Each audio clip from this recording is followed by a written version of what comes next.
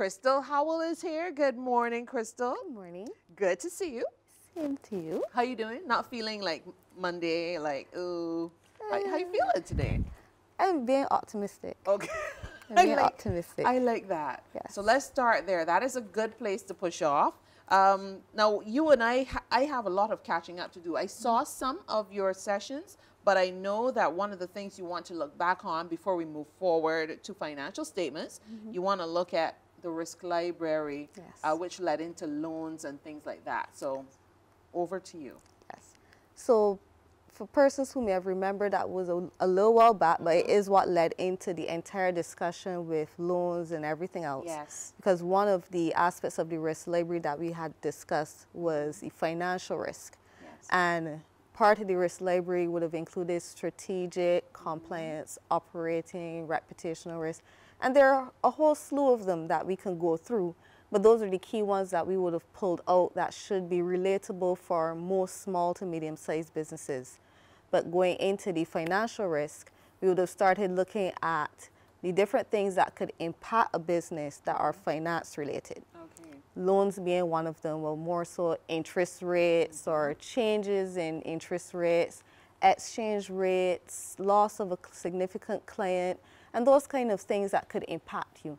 Okay. But to wrap it all up, we wanted to go into financial statements, which I know a lot of persons, when they hear financials, Get intimidated and anxious. extremely intimidated. Yes. I was actually helping a friend recently because he started a course with ByMap, and it was interesting to be able to go back to the basics and be able to see what it is that really scares people when they hear about numbers and accounts and finance. And For me, it would be everything.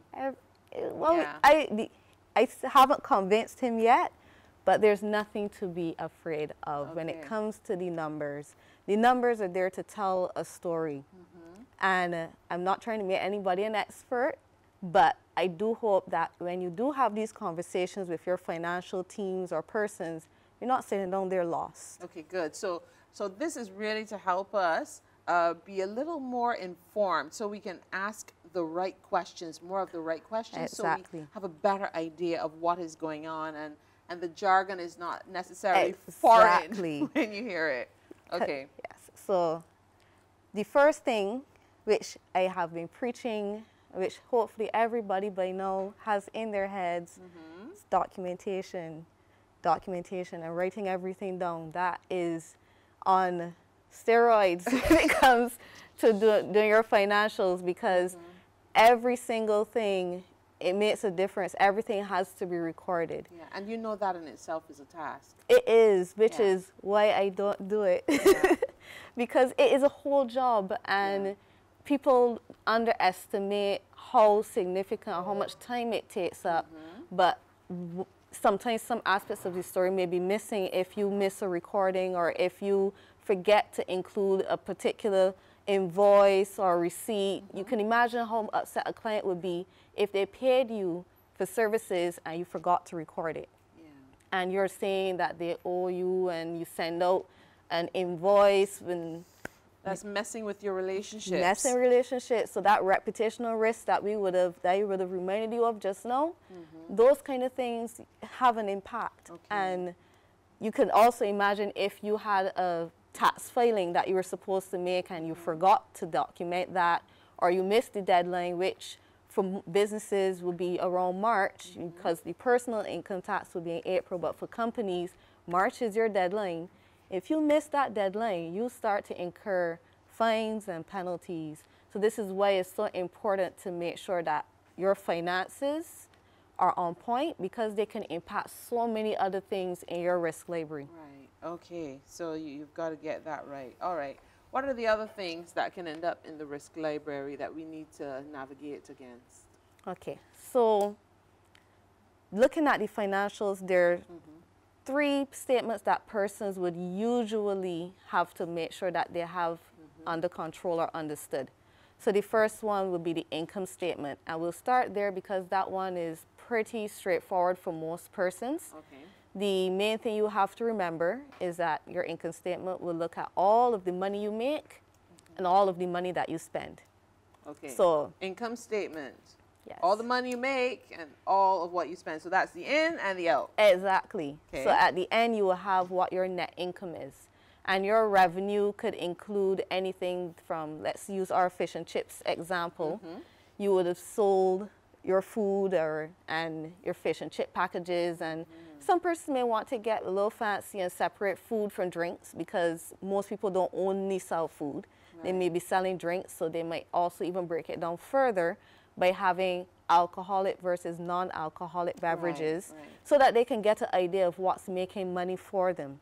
If it's more the food side, or if the drinks is what's really saving the business, what is it that helps you to be able to stay afloat? So it helps to compartmentalize. Correct. Okay. So you may realize that as much as your focus is on fish and chips, your ribs or your chicken or whatever it is really what is the hot seller. Okay. When you start to categorize and put everything together. And then it's the same thing for the expenses. You have all your expenses listed, but again, you do a separation so that you can be able to pinpoint and zero in on which expenses are really pulling down your business.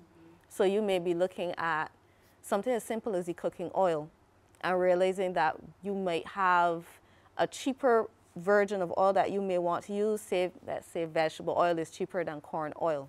But then you realize it doesn't last as long, or you have to change it more often. Or different. And people, so again, looking at all those trends which you have been talking about, even from a personal side, where you would track from month to month what your expenses look like, it's no different for a business. But you want to be able to make sure that your expenses tell a story. And not just as to what is cheaper or what is saving you money, but what has an impact on your business doing well.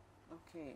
All right. So we're going to see some more slides as we go through this. Remember, this morning we're looking at financial statements. Don't be intimidated by it. Just listen carefully and hear about what you need to know. So far, we've been focusing on knowing what is coming in versus what is going out, and looking to see what the cash cow really is within your business. Yes. What else? So the next set of financial statements that people usually have is something called a balance sheet. The balance sheet. Yes. And it's a little bit more technical than the income statement, but it paints a different story. It basically tells you what your financial position is as at a particular period. This is what shows the profits? No, the income statement shows the profits. Okay, right. But the balance sheet will show you what your assets and liabilities are. Okay. And what capital you have. And I'll break down all of those terms so that you can understand. So assets would be hopefully pretty straightforward. You have things like cash, you have a building, probably, you may have a vehicle, you have equipment, you have inventory. And with regards to your assets, we usually split them into either current or long-term. So the most current asset you would ever have would be your cash, either the cash you have on hand or the cash you have in your bank account. And we call that the most current one because we look at it in order of what you can easily convert into cash. And since cash is already cash, that's the most current one you would have. But other assets most people might have would include persons owing you money.